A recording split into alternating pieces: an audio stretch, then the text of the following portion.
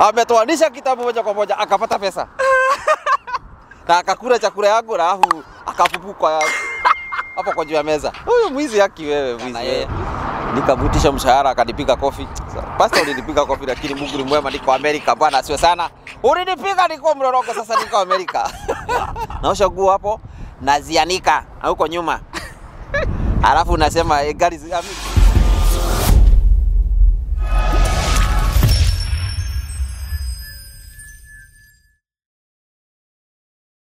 Yes, mambo vipi ladies and gentlemen, karibuni ndani ya Mkenya Marekani. Today we have a very special show, Mtangazaji mwenzangu, mimi siko mtangazaji, alikuwa ananichezanga, siko najua. So nakwambia tuko naye hapa hivi na atakuwa anatuelezea how he started his career because he's a big person back home in Kenya, Na usicheze mbali, this show is all about inspiration. Na just to know that anyone can become anything they want to become as long as they put all their focus on whatever they want to be. So hapa tuko ndani ya Mkenya Marekani, kumbuka kusubscribe. Na hivi ndio una subscribe ama namna gani? So karibu sana mister.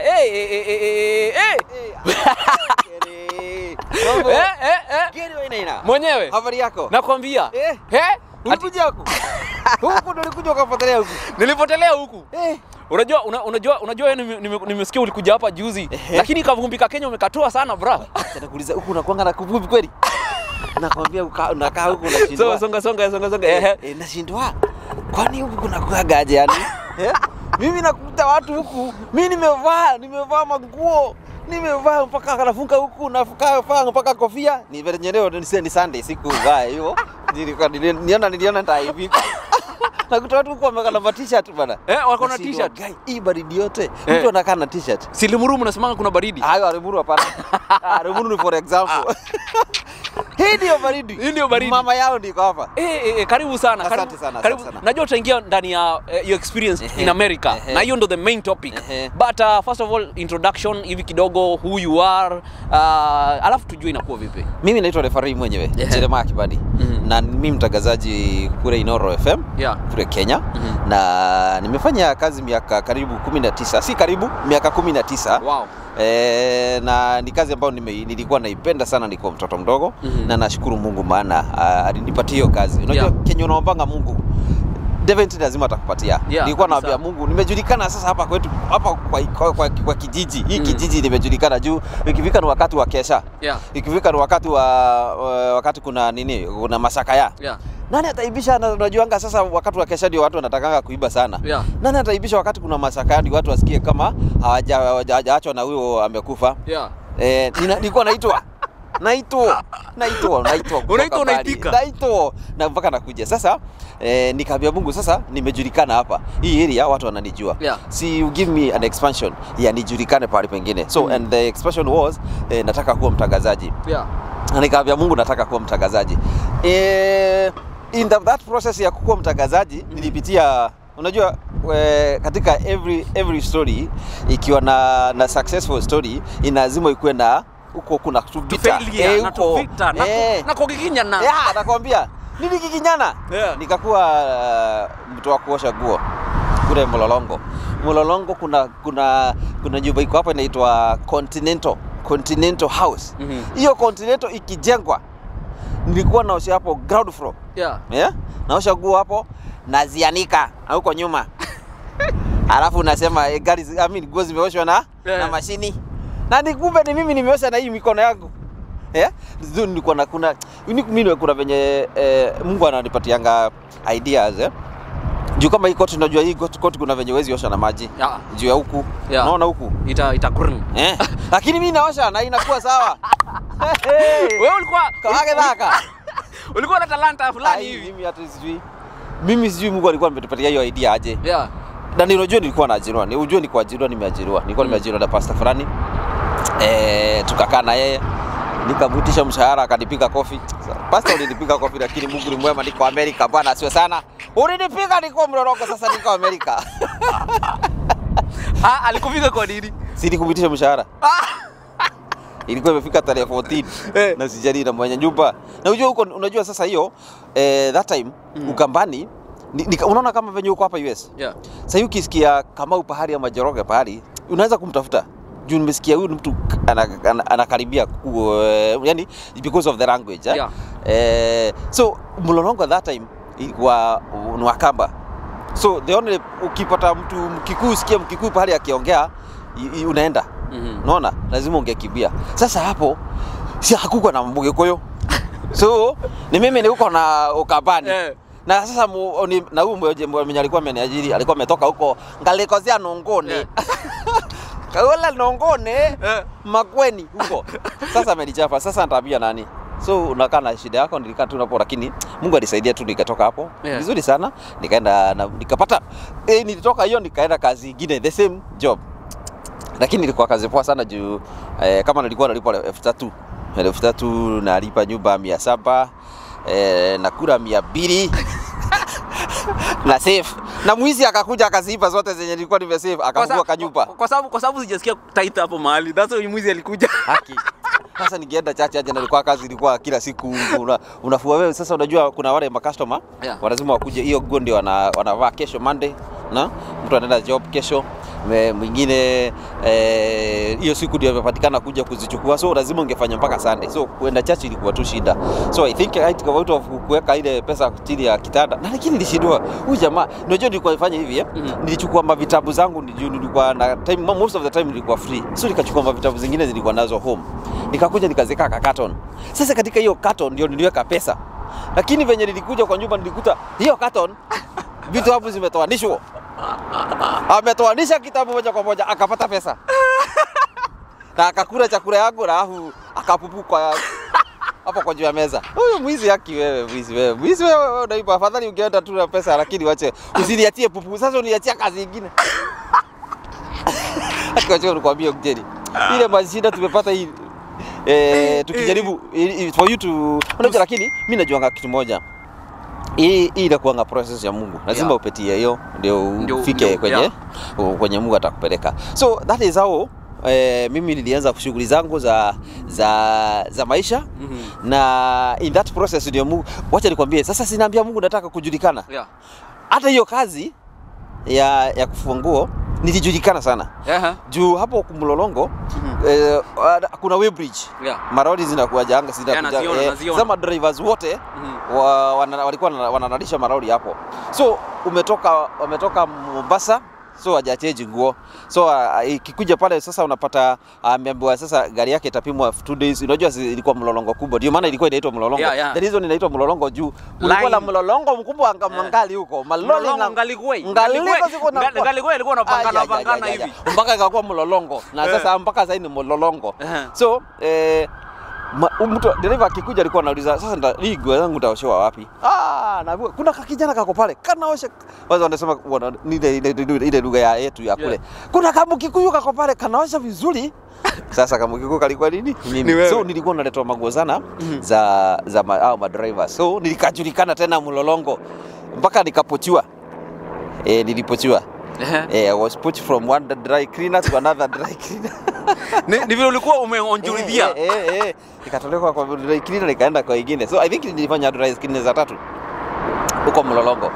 So along the way ndio nikaambia Mungu sasa mimi imefika hapo. Unaomba mpaka Mungu nachapwa nachapwa nikifanya hii kazi. Na sijaiba kitu ya mtu Aki Mungu nisaidie nifike pale pengine. So and that's how nikamwambia nataka hii kazi ya utangazaji.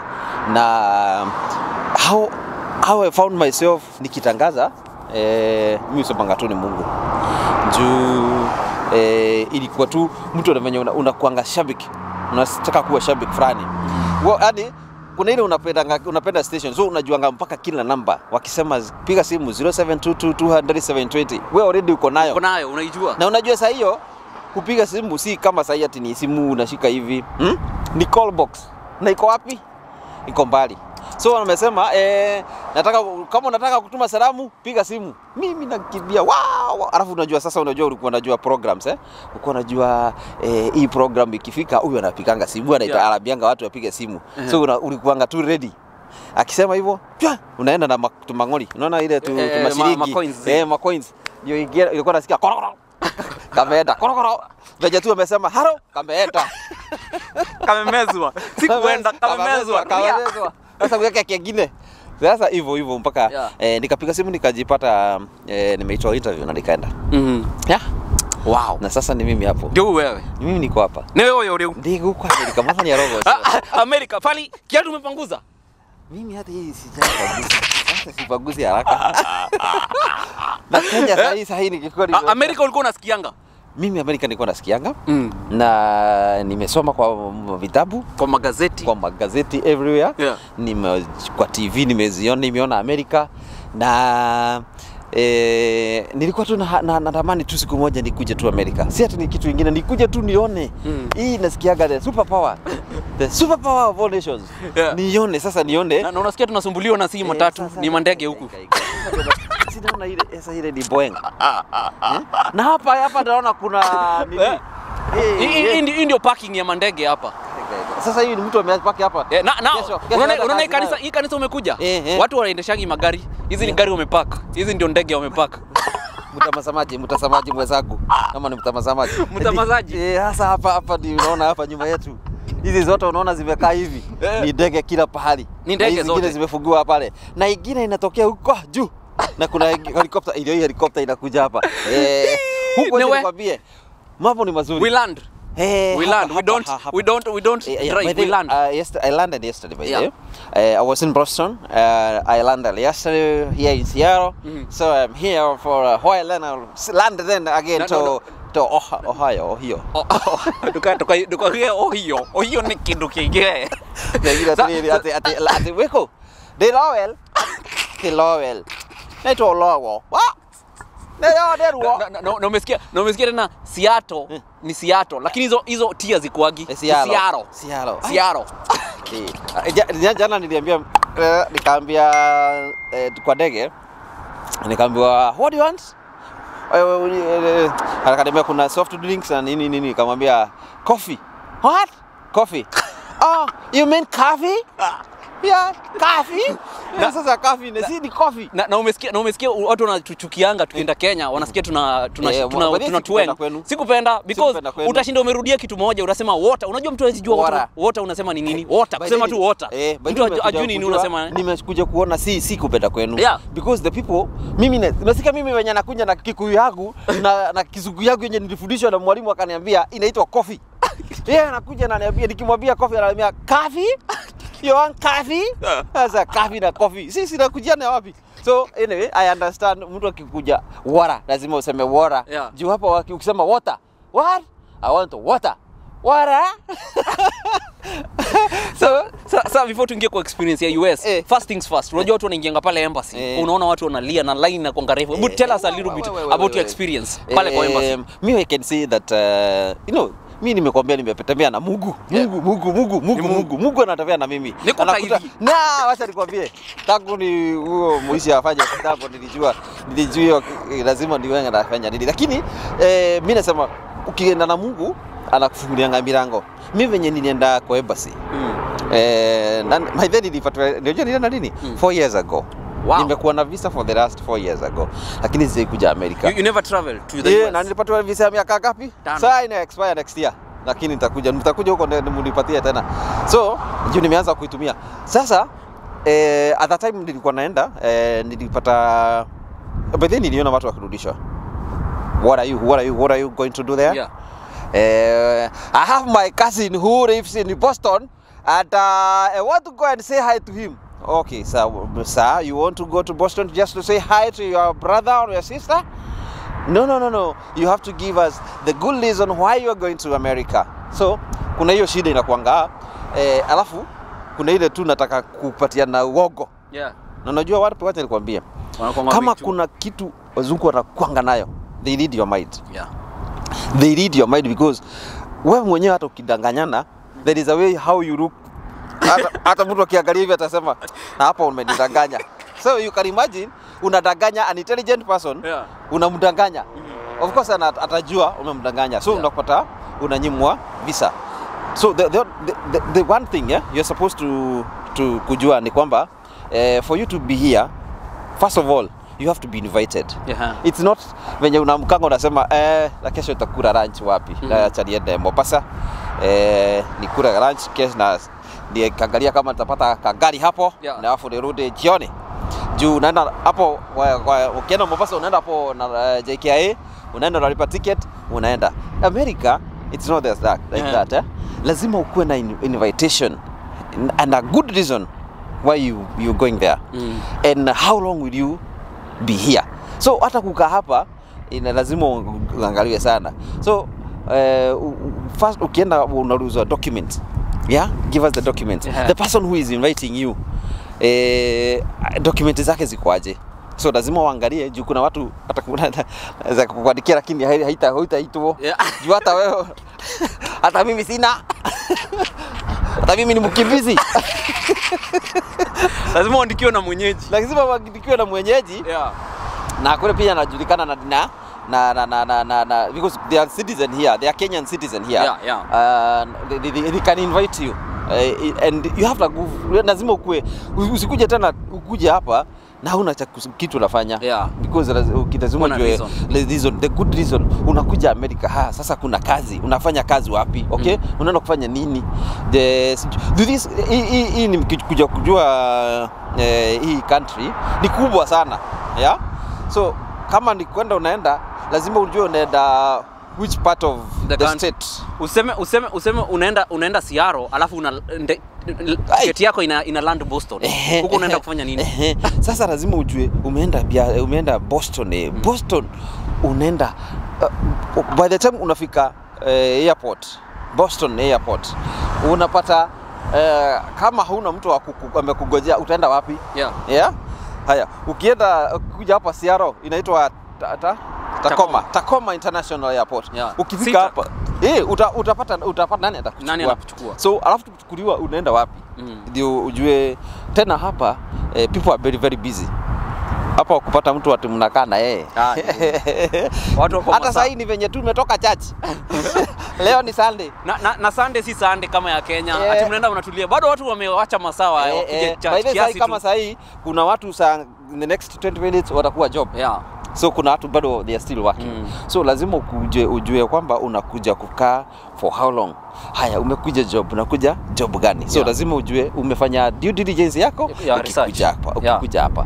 So that is how America nimeona ikiwa, and it's a nice place by the way, very nice, but very cold.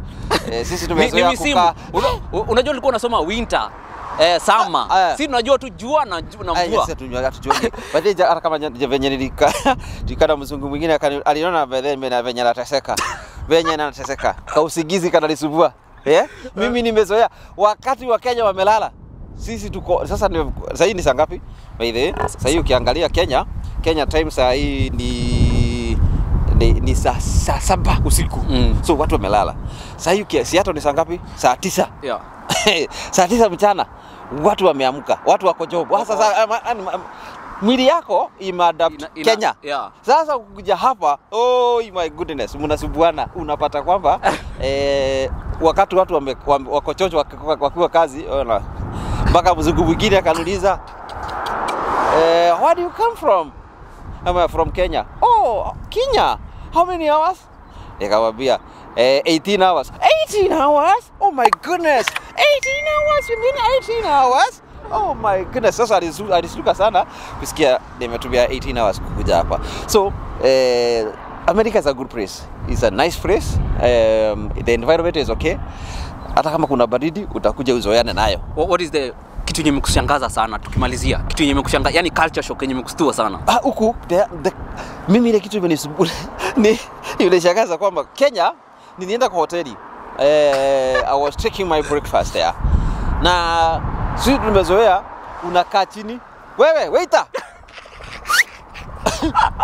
Wewe waiter, kwani hapa musi? Nikaona nimekaa hapo nikaona mtu anakuja, niliangalia mzungu.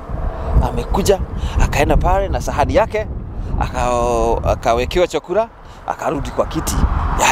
Akamaliza kukula, akaamuka na hiyo sahani, akaenda akatupa dustbin. Juu huku hasa sahani ni zile za si zile zetu za kuosha. Hakuna, hiyo ni ya kutupa kwa karidi. Sasa nikashindwa guy. Mimi sasa nitaamuka. Huyu ni mwenyewe ama ni? Sasa mimi nitaamuka tena niende pale niitishe chakula. So nimeona kacha hapa ni funny sana. Juu sisi ile kazi tunazoea kujifanyia, hizi ndio tunazoea kufanywa na watu, wao wanajifanyia. Mpaka kuweka mafuta, kufanya kujinyoa. Mimi hujinyoa by the way. Ati unaamka, unaenda kwa gas station. Unajiwekea. Sisi tunasema petrol station, wanasema gas station. Unaweka, unafinya unataka kuweka na unaenda. Kwetu. Woi. Wewe. Kamau, uweki mafuta. Ndwekera ngirie mwe hau niki. Ateke ekera magana meri. Huku lazima wewe uamke ujifanyie kazi. Hata kwenye bedhi nimekuwa unaenda hata kwenye umeenda kwa host For example hivi ni bibi na bwana, unapata kwamba our men wenye umetoka na huko wameadapt culture ya huko. You don't have to wake your wife ati umwambie nataka kuenda job, amuka unipangie wewe ndio unaambuka. Wewe mwenyewe na huko tunasubiriwa na ndege. Na mandege ndio hiyo inaamuka. Ndio hiyo inaamuka sasa. Na ni kubwa. Sasa na ni mbili. Na kuna ingine iko hapo. Na si waje ateke tafadhali. Na unajua by the way let me tell you, hizi ni personal, ndege personal hizi. Si unaona? Si wakuja warade hapa. Hizi ni personal. Na wengine wanajifunzianga hapo pia. By the way napendanga sana ile kitu naweza nipata I am staring at ni ndege. Mimi naweza I don't know why, lakini najipatanga unaona helicopter kama hiyo naweza tu iangalia tu venye inafanya how it operates hivyo tu inajipatanga hivyo. So nilikuwa nasema hapa you depend on your own. You depend on your own in a way. Wewe ndio unafanyia kazi yako. Mpaka watoto nimeona watoto wa huku they have been shown how to depend on their own. They are not supposed maybe si venye sisi lazima waambie mtoto fanya hivi na hivi na hivi. Wengine si venye unaambianga mtoto ukimuonyesha ati ana venye anastahili kufanya. Hapa yeye ndiye anajifanyia. Na nimekuja kwamba ati mtoto akifikisha 16 years, ni 16, anaambiwa can you leave our house? Uko 16 years unaambiwa can you leave our house now, you gonna stay alone. Na umerealize pia watoto hakuna ku raise ati msichana vile tuna raising wasichana. Huko wasichana wa high school na wa nini wanaendeshanga scooter. Kenya si utaambiwa ni 𝐜𝐥𝐢𝐬. Msichana anafanya kazi yenye kijana anafanya kazi yenye msichana anafanya. Hakuna tofauti. Huko by the way you're raised like the same child. Hapa kitu tumekuja kujua ni kwamba unajua sisi ile kitu tunafanyanga, the reason why tunafanya hivyo ni culture. The culture that you have grown up with. Sasa hawana wazungu hawana culture. That's why unaweza pata wanafanya zile tabia sisi tunaweza ona ni baya, wao hawana shida, wanaona ni part of living, part of their life. So hawananga shida. Sisi ile kitu tunatusumbanga ni kata yetu. Na ndio maana unaonanga baadhi kama sasa hivi tuseme si unaona vile barabara iko safi. Unapata mzungu hawezi angusha. Sisi tunaangalianga hivi unaangusha. Haya kama traffic lights sisi ukiangalia hivi niko kwa maana leo ni Friday. Sunday ni mataa iko ready na hakuna gari wanaenda chui na unaenda kuhubiri kwa kanisa. Unaenda kuhubiri kwanza na utoa ushuhuda mkubwa sana. Huku you can't. Hata kama hakuna mtu anavuka hata saa 10 usiku. Hata kama ni saa 10, hata kama hakuna ene gari inaenda kwa barabara, lazima usimame. Kama umepata kuna zebra crossing, unaangalia. Hata ni by then niliona ati unaenda kuvuka kwa barabara tu hivi kama kuna zebra crossing, gari zote zinasimama. Na lazima ujifinyie taa ya kuvuka. Lakini sasa Wakenya ni wengine. Although hata huku nimeona ati kama pale pengine nikaona huko Boston ati jamaa anataka kuvuka kwa barabara lakini amepark gari yake hapa kado. So anafungua gari, anafunga, anatoka, anakumbuka kuna kitu ameacha, anarudi tena. Sisi tumesimama tu hivyo, tumekanyaga breki. Tunangojea sasa mpaka amalize, yeye mwenyewe amalize. Ndio avuke. Nikajiuliza gai, Gikuyu, ni Kenya. Nitoko muru. Wewe, nini wewe? Toka huko. Toka hapo wewe. Unashindwa kwenda na unavuka. So do you think sometimes our culture ina to hold back because ukikuja huku hivi you realize the things that we hold dear like huku hakuna vitu zenye sina dhaningi kama curses kama sijui nini people live free life. I blame not us but I blame our upbringing. Juu ni venye sisi unajua what we are doing ni venye ile tulipata. Yeah? Sisi venye tulionyeshwa na babu zetu tunafanyanga hivyo. Tulionyeshwa kuwa hardcore. Wewe ni mtoto wa Mau. Wewe mtoto wa Mau kuna kuambiwa kitu. Mzee afai kufanya vitu fulani. Wewe pana wewe si niko koro. Wikara haria 𝐜𝐴𝐲 radio mundu metuwa kuikara riko na tumia. Leo huko ndio kacha twakurire. Hiyo ndio kacha ambayo sisi tulijipata nayo na tunaendeleza na hiyo kacha which sometimes inaturudisha nyuma. Juu ukiangalia sasa hii America, why is it America developing? Kwa nini inaendelea? Tuna hiyo kacha wako na kacha yao. Hawana kacha hawa. Sisi tuko na kacha yetu. Imetusaidia kwenda wapi? Haijasaidia. Unapata kwamba kuna kama ni unaona kama hapa there is a way wamebuild hii country yao. Kama ni nyumba there is a way zinajengwa. Kama ni mabarabara zao kuna venye wanajenga. Sisi unapata mtu amepatwa contract kujenga barabara. For example kama naona tume kama uwanja wa ndege ya Kenya. Itumika pesa mingi sana. Innovation ya kufanywa innovation hiyo inakujengwa ingine. Lakini ukiangalia zile pesa zilitumika ni zenye zimetumika America. You wonder yani sisi tunakuanga na ile kacha ukipatwa place lazima uibe. Unaibe kiasi. Lazima na huko unajua hata mheshimiwa anaweza pita na tusijue because hawana hiyo mbwembo ya kupitishwa na magari 300 bas. Hata hapa niliona hivyo. Gari unapata huo ni governor wa Texas mani wapi niliona governor wa wapi? Kuna governor niliona sijui wa New York. Hakuna hata ujui ni yeye. Wewe ndio unaambiwa is the governor because he's a worker. He's not a boss. He's a worker. Huku mtu mwenye anasai. Sisi wacha nikwambie tunasumbuliwa na watu. Mheshimiwa lazima aenda na siren. Huku the only siren unaweza sikia ni ya ambulance. Ya fire. Na ya askari. Ya polisi. Haya kitu kingine nilikuwa shocked nayo. At accident. Tuseme saa hii gari imegongana hapa na hizi zingine. Kitu ya kwanza inakuja ni ambulance. Ya pili gari ya polisi na gari ya tatu ya fire brigade. Hakuna watu kusimama hapo hivyo. Watu wenye wanasimama ati hiyo gari inatoka bubu. Ingine ikagongana. Hakuna ati watu wa witness hakuna. Halafu kitu kingine unasikia mpaka gari ya fire. Na hakuna kitu inaweza endelea kama gari ya fire haiko, kama ambulance haiko na kama hakuna polisi. Hakuna ile kitu kingine inaweza endelea. Wow, amazing. Thank you sana. Thank you. Referee mwenyewe. Nimepatiana mshane sana. Asante sana. Hebu watu wanaweza kukupata wapi? Habari yako? Mbona baba tuenda Kenya? Ingine. Huku sitakokana huku juu. Yaani huku kuna jam ya ndege juu. Hebu ambia watu wanaweza kukupata aje kwa social media. Mkitaka kuniona pale niko pale Facebook najiita referee mwenyewe. Twitter niko hapo @referee mwenyewe. Ya Instagram niko potu pale @referee mwenyewe. Na hiyo ingine ni gani? Twitter nimesema. M-Pesa. M-Pesa pia. Unaweza tu. How mono? M-Pesa uko hapo unaweza nitumia kwanza dola, utoma dola in dollar form. Unajua sasa hapa tunaongelesha watu wa Amerika. Thank you so much guys for watching this. Please make sure you subscribe and also we'll put this on his YouTube channel. God bless you. Tutaonana baadaye. Hawa naona gani? Tutaonana baadaye. Hapo kabisa. Tuaishie ndege wewe. Niki. Huko kuna ndege. Cheers. Asante.